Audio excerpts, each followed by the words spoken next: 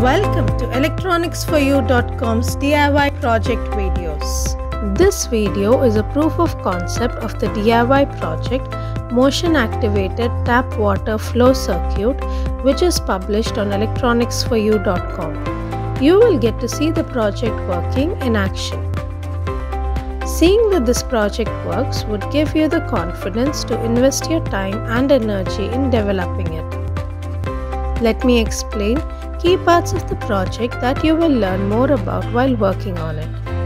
This project can help reduce water wastage. The circuit only lets water flow from the tap when it detects a motion, or in other words, a person.